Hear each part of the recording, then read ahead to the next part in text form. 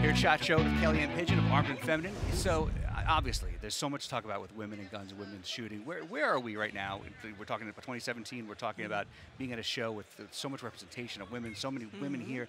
This is such a burgeoning industry in general, but for women, it's huge right now. Loving it, loving it. We still see male-dominated, especially here. I was coming over. I said, now I know what the salmon feel like, you know, swimming upstream. And that's sort of what the women's movement has been like until recently. You know, we've been the salmon swimming upstream, but we've really begun to be embraced by a lot of the manufacturers now, and it had been a struggle for a long time, and we're just a soaring force, and we have so many wonderful ladies organizations right now that are promoting that.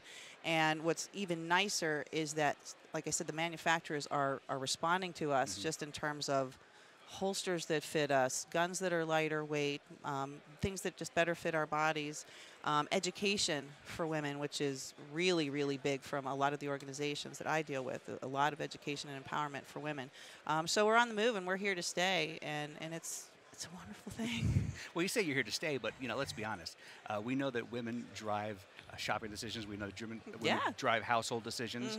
Women they pick where you're going to go on vacation. You know, pretty much. So you guys, you control a lot of the spending dollars and the checkbooks and the checkbooks. And the checkbooks. So it's where you go. Everything else goes, correct? Yeah. And actually, last year I think I said to John too. You know, what the mom and the matriarch and the family believes, so will her children.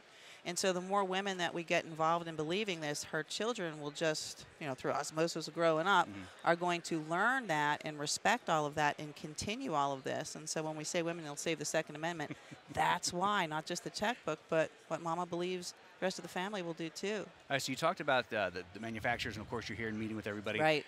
Some of the women we talk to in this industry, they complain about the shrink it and pink it factor, where all they do is make it smaller for your hands, and they slap pink on it. Where do you stand on that? Well, I love pink. Controversy. I love pink, but all of my guns are black or the sand color. I own no pink guns. I would have to agree. There were some fellas here that I met with last year, and I loved their holsters. Their concept was fantastic. And I said to him, look, you need to move this clip a little bit because we have different pants, hip bones.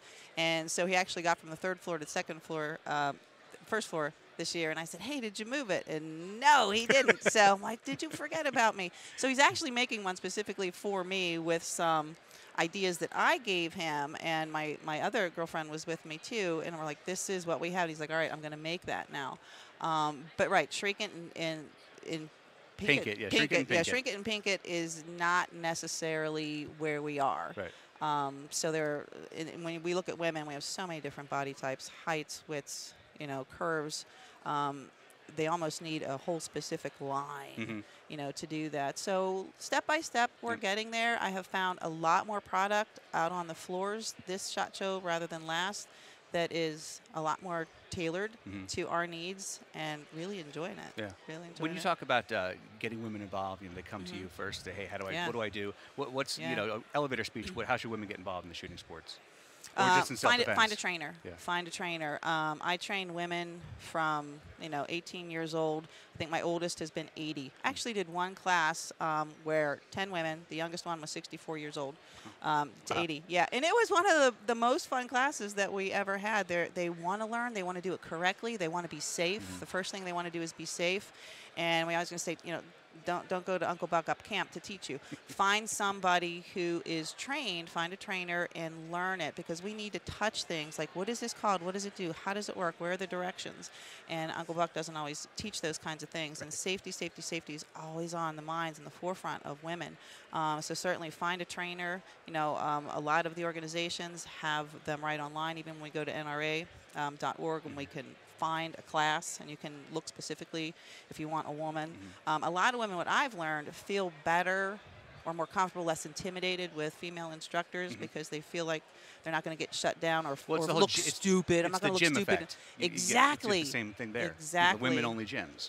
Right, and actually, this was I'm starting into my third season, and I only did it very, very part-time the first season. I doubled the number of women that I trained the second season, and I'm going to double that again this year. I just can't even keep up, which is a wonderful thing because we're starting that. Well, it's a grassroots movement. You know, do this all locally, and we find that they just can't get enough of it, and they want more training, and they want to do everything correctly. I actually have 2 students who are going to NRA instructor training this coming weekend.